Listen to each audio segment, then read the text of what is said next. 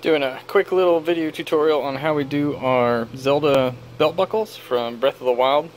So we've cast up our belt buckle in smooth cast, got it primed up, ready to go. These are the colors we're going to be using.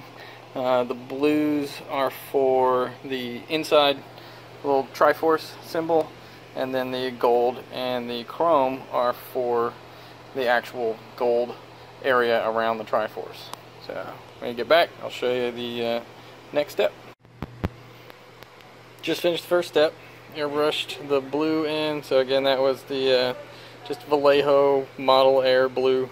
You don't have to be careful about where it goes. Just get it in there nice and solid. The cracks can be a little bit difficult whenever you have a concave surface. It likes to kind of push the air out of the shape. So make sure you get into the corner. You can see that corner there's a little light. That won't matter. We're going to ink it in a little bit. So next step.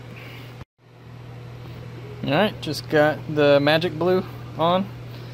So put that in the airbrush, thin down 50-50 with some of the airbrush thinner from Vallejo. Really good stuff. I just put it right in the airbrush and then mix them up with the small crappy synthetic brush. So again, that's 50-50. And then we're going to do electric blue next. Alright, now that the electric blue is done, we're going to put these little mask pieces into the object, so we can paint the gold without getting the blue all messed up. We were doing this with a liquid latex to start with, and then we discovered that the rubber that we use to cast these things could just be put right back on top of the object, and then we could use that to kind of seal the object so we can paint our gold without messing up all the blue. We still go back and have to detail the inside part, but this speeds up the process tremendously. So if you got access to casting rubber, you can use it as a mask on objects that you're going to be painting a lot. Alright, just finished the gold, so let's see how the mask worked.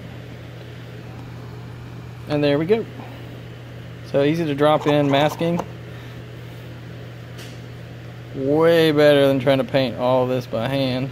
And then this gold paint won't stick to the silicone, so you can just wash those off, so you don't worry about getting gold down in and contaminating your object.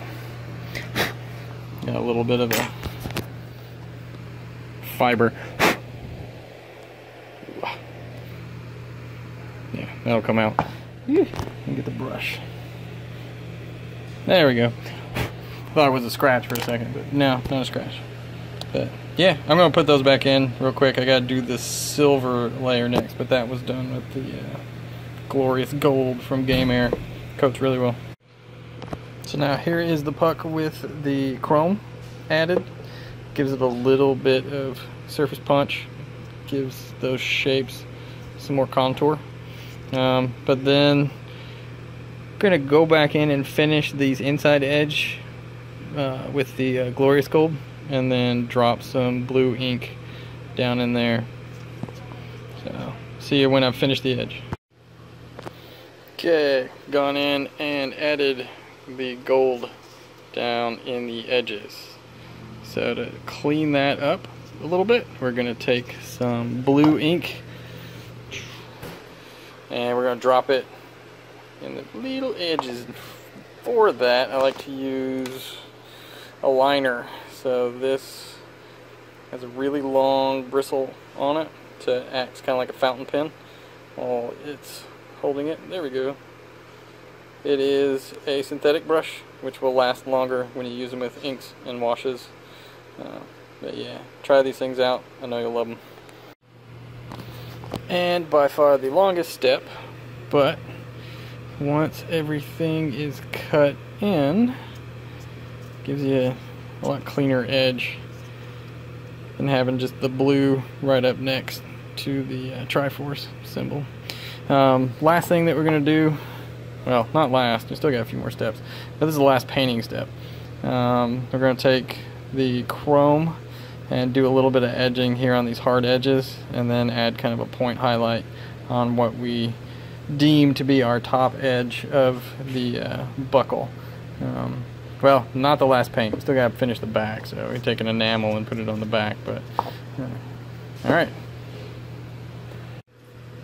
we're back. I added a few spot highlights there, a little bit of edging, real subtle, but makes a huge difference when you're viewing it from afar. All right, I am going to clear coat this with the Ultra Coverage Rust-Oleum. This guy. Let that dry. Take it off the. This is actually a spray cap top with some sticky tack to hold it in place, so I don't have to. I can touch it. Yeah. Once that dries, I'm gonna take some flat black enamel,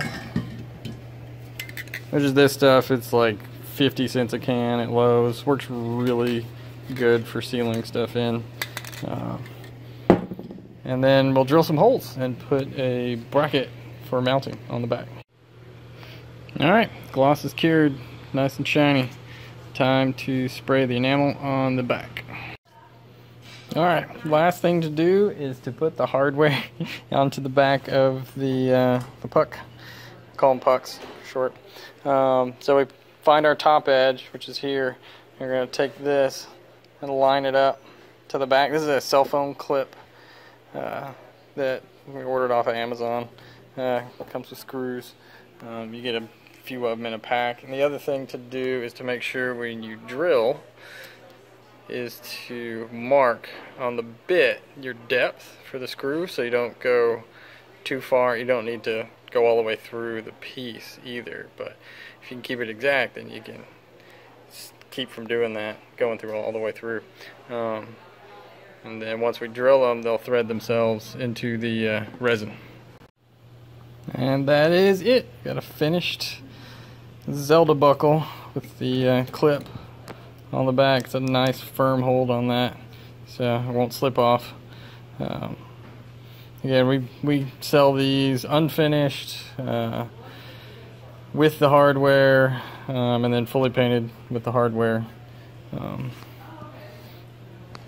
Another shot of there's a drill bit and a little hand screw. You don't need to, don't use a power drill to put those screws in, because you'll strip out the end of the screw. The threads will just eat up the resin, so just hand tighten it down. Also, when you're working with finished stuff, I always save these little shipping foam pads that come in. They're nice to work on, so you can be rough with your part, but you don't have to worry about scratching any of the paint off, because you know when you're working with stuff, it needs time to dry. And this guy's still a little bit tacky, but he's finished and will be on his way to a client soon. And I know Emmy's working on another piece of the cosplay over here. So we have new materials we're experimenting with, and some old materials we're experimenting with. So that will be coming soon.